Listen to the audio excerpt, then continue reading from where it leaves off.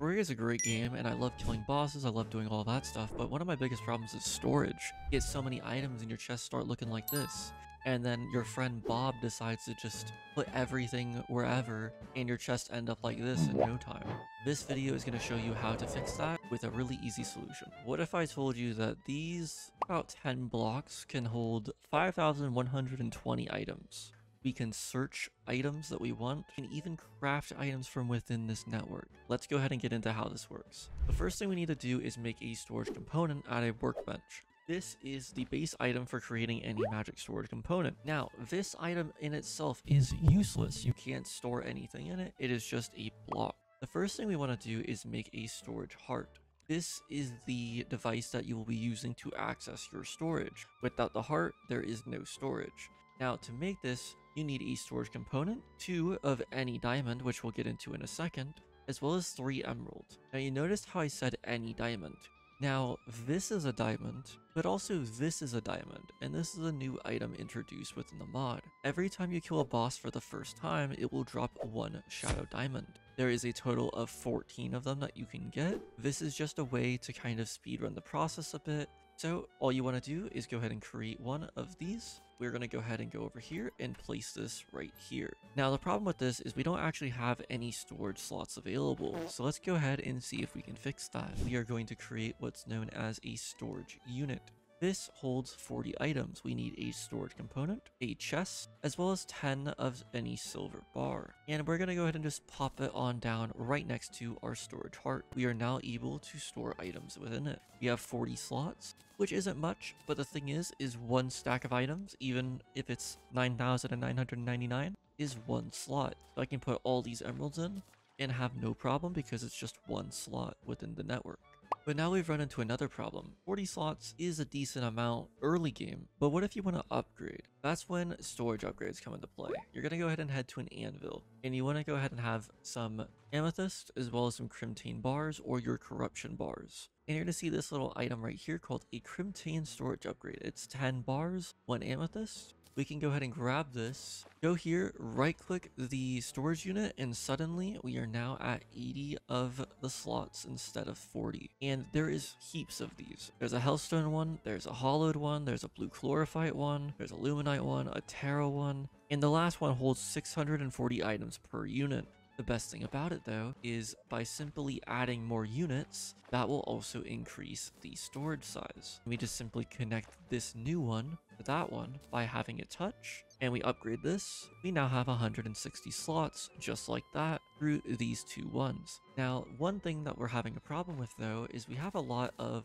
stuff in our system, but how do we craft within this? Let's go ahead and fix that. We're going to go to a storage component. After creating it, you're going to see something pop up called the storage crafting interface, where you need 1 diamond as well as 3 sapphire. Upon creating this, we're going to go ahead and make sure that we place it where it connects to our storage heart. It can be like this, it can be right here. It's as long as it's just in the general area and it's connecting to one of the storage units or the heart, it will be a-okay. I'm gonna put it right here though. Now all we need to do is open it up, and we don't have anything that we can actually craft yet because we don't have any stations. We're gonna go ahead and grab our anvil and our workbench. We're going to put our supplies within this little storage network here. And lastly, we just need to go to the crafting stations, and we're just going to put in a anvil and a workbench. And suddenly we can craft all of these items. It will show you how many ingredients you have for this item. You can also search for things. Say you wanted to look for this bloodlust thing. You can go ahead and do that. Click this, go ahead and hit craft, and now you have a new weapon. Then you can go ahead and grab it from here. And just like that, we've crafted a new weapon within our storage system. There's also various sorting options, such as searching for weapons, melee weapons, range weapons, you name it, throwing weapons, tools, armor, ammo, equipment, and so forth. You can sort by default, ID, value, damage, total quantity, stat count, and then you can even search for things that you can't craft. Say you wanted to maybe craft a daybreak, but you weren't sure what you were missing. Well, in this case, we're missing 18 solar fragments. If we had those, we would be able to craft those if we had also a ancient manipulator. It makes things incredibly easy to go ahead and check what you are missing for certain recipes. Sometimes you can find out that you can craft an item that you didn't even know that you could craft.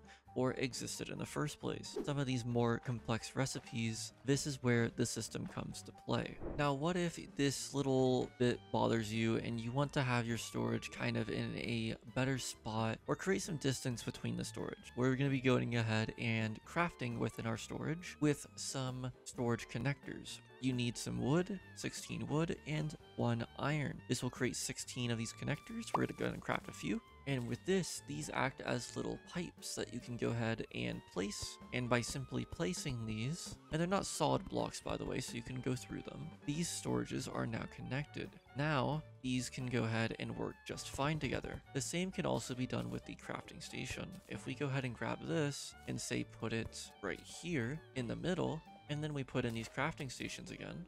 And just like that, we now have a storage crafting interface right here, but we're actually crafting from items way over here. Now, you can make this, from my understanding, quite unlimitedly. Now, what if for some reason you decided, you know what, I really want to be able to access my storage from way up here, but I don't want to make another storage heart. You're looking for the storage access. This is going to allow you to access it from multiple locations. Now, you just need 3 topaz, a diamond, and a storage component. This acts as a alternate to a storage heart, so you can go and put it right here, and you can do the exact same thing that you did down here, but you can't craft within it. But if you wanted to craft within it, you could then do the exact same thing that we've done, where you go ahead and make a storage crafting interface, and upon going ahead and doing some remodeling, you can now access storage from both here and here, but also craft from both here and here as well. Alright, now what if you're on a huge journey and you just really need 1 item from your storage and you're lazy? Well, I have a solution. If you go ahead and create yet another storage component, there is what's known as a remote storage access. With this, you can go ahead and craft it, and this is going to allow you to access your storage from another location, even if it's far away. The next thing you want to do is create a locator. This is made with 10 meteorite bars as well as 2 amber. After crafting those items, go ahead and head to your storage heart, and you're going to go ahead and with your locator, right click on it, and it's going to set the coordinates. Then after that, we are going to go ahead and go to, say, the dungeon, say this is our new base. We're going to place the remote storage access, then go ahead and right click on it, and you are now successfully linked. This has a 1,000 block range. It will consume the item upon use, but now we are accessing this stuff all the way from where we were previously. Pylons actually extend the range by about 100, but long story short, 1,000 blocks give or take. But wait, it's not done yet. It's never over. By going to your crafting interface and going to locators, you're going to want to go ahead and make another one, and then you're going to want to go ahead and make a basic portable remote storage access. You can go ahead and grab it, right click on your storage heart, and now you will notice if we hold it in our hand, we now have this big green block around us. Now, if we go all the way over here, if we just go ahead and left click, we can now access our storage from 1,000 blocks away, if not a little bit more. What if that is not enough? What if we really want to be able to access our storage from even further areas? We can go ahead and create a advanced portable remote access with a mithril anvil. We now need a basic portable remote storage access, as well as 20 pearl wood, 15 mithril bars, and 10 chlorophyte. Go ahead and make it, do the same process where we link these up, and look at the radius now. It doesn't end there though. There's one final upgrade we can get in terms of this, and it's the best one of all. Now, this last part does require Moonlord to be defeated, because it requires something from Moonlord. You want to go ahead and convert your advanced portable to a ultimate portable. You need the advanced one, 15 of the conduit plating, 8 luminite bars, as well as a radiant jewel, which drops from Moonlord. By crafting this, you can now access your storage from anywhere, and I mean anywhere. We are over here, we are on the other side of the map, we can access this just fine, and you are all good to go. This is the ultimate upgrade, and if you have this, you will never have to return to your base unless you want to. It is absolutely ridiculous. But wait, it's not done yet. Go ahead and make another locator. Then create something called a basic portable remote crafting access. You can make this item with a locator, 20 wood, 15 iron, 10 demonite or crimson bars, 3 diamonds, and 3 sapphire. After creating it, go ahead and right click on your crafting interface, Now we can go up to about 1,000 blocks away. And as you can see our actual like radius where we can craft still.